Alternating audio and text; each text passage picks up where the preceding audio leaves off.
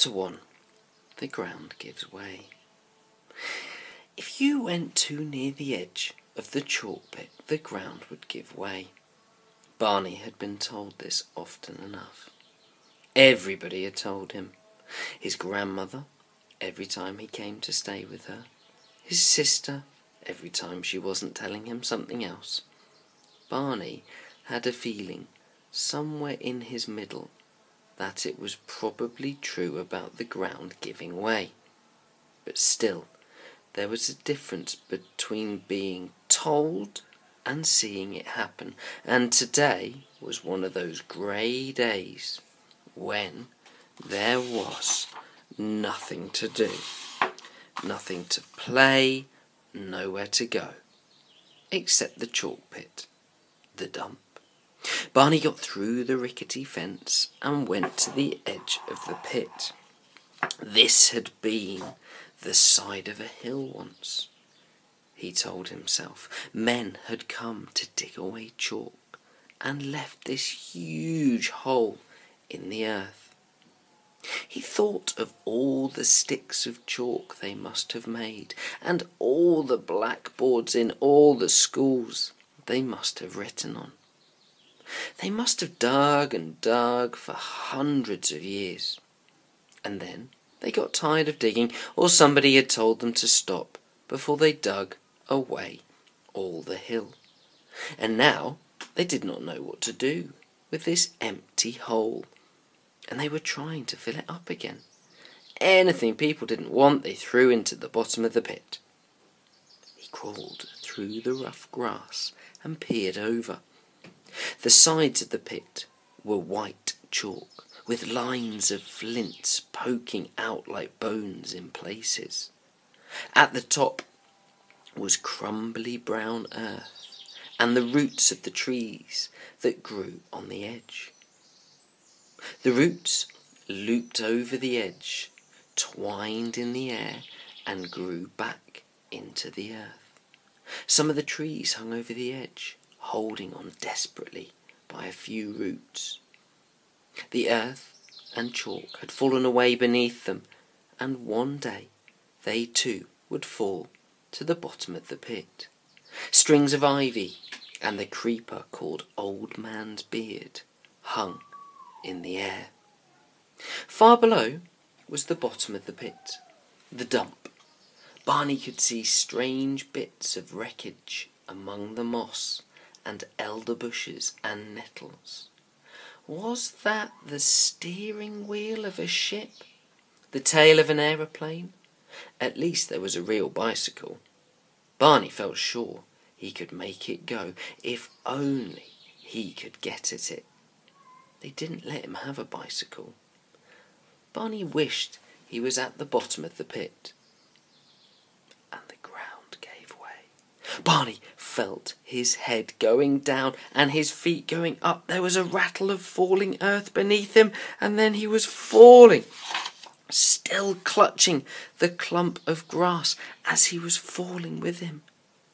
This is what it's like when the ground gives way, thought Barney, and then he seemed to turn a complete somersault in the air, bumped into a ledge of chalk halfway down, crashed through some creepers and ivy and branches, bang, and landed on a bank of moss.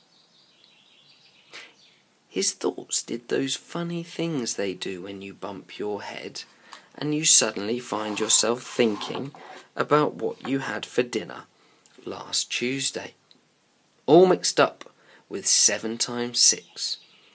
Barney lay with his eyes shut, waiting for his thoughts to stop being mixed up.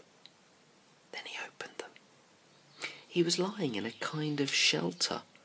Looking up, he could see a roof, or part of a roof, made of elder branches, a very rotten old carpet, and rusty old sheets of iron. There was a big hole, through which he must have fallen. He could see the white walls of the cliff, the trees and the creepers at the top, and the sky with the clouds passing over it. Barney decided he wasn't dead. He didn't even seem to be very much hurt. He turned his head and looked around him. It was dark in this den, after looking at the white chalk, and he couldn't see what sort of place it was. It seemed to be partly a cave dug into the chalk, partly a shelter built out over the mouth of the cave. There was a cool, damp smell. Woodlice and earwigs dropped from the roof where he had broken through. But what had happened to his legs? He couldn't sit up. He tried to. His legs wouldn't move. Perhaps I've broken them, Barney thought. What shall I do then?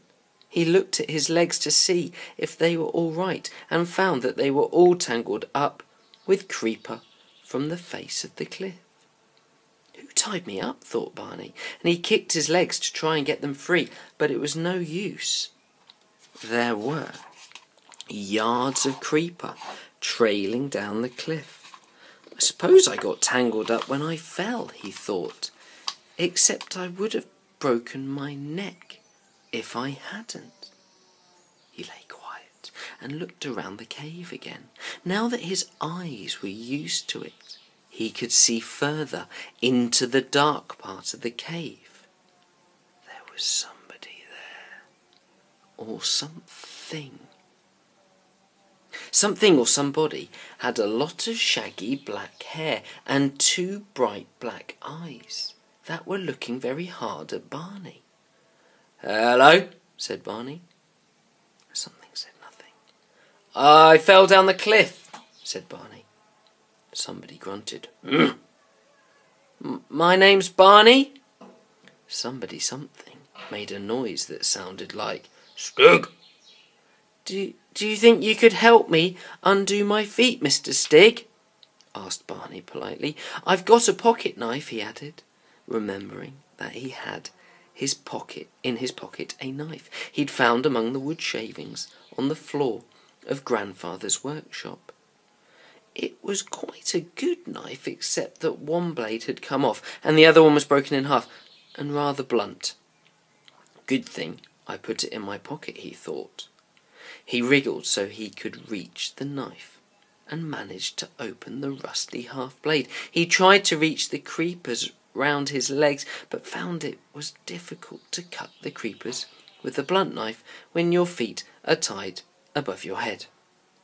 The thing sitting in the corner seemed to be interested. It got up and moved towards Barney into the light. Barney was glad to see it was somebody after all. Funny way to dress, though, he thought. Rabbit skins round the middle and no shoes or socks. "Oh, Puff," said Barney. "I can't reach my feet. You do it, Stig."